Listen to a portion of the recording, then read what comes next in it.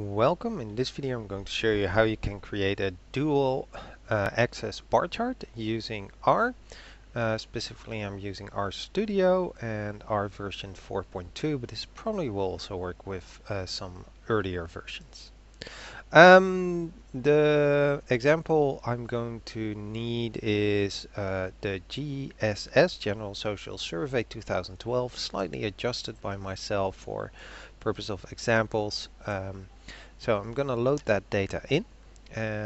It's 1,974 people who answered on 706 variables.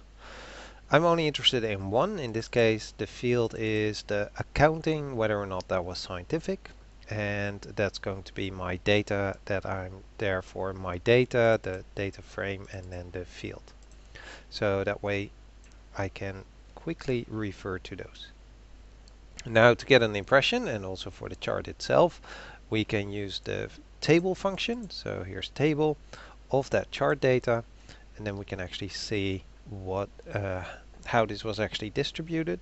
So around 300 people don't think it's scientific, and between 100 and 200 are on either pretty or very scientific.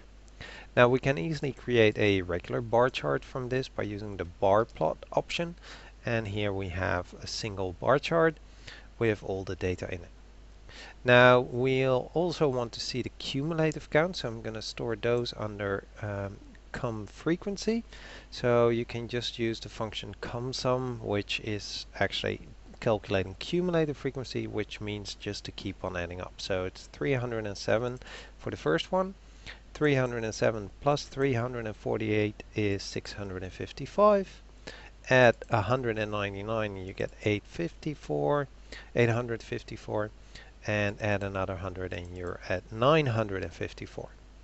I want these as percentages, so I'm going to take those cumulative frequencies and divide them by the sum of all frequencies to get my cumulative percentages. Now to plot these as well, I can just use the plot function, say that I want to see the cumulative percentages. The B indicates that we want to see a line and a dot, so basically both, and that's where the B is coming from.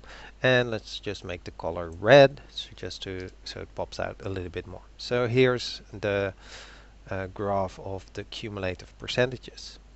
Now we want these both in one, so I'm going to actually need a few additional steps there. I'm first going to set my margins for bottom, left, top, and right, and I'm going to store that under OP. Then run the bar plot, and I'm going to set that we want the new diagram to be in this same one, so it's going to be added on top of the one I'm seeing right here. And then I'm going to add that cumulative percent, and that should add it in on top of the one I had.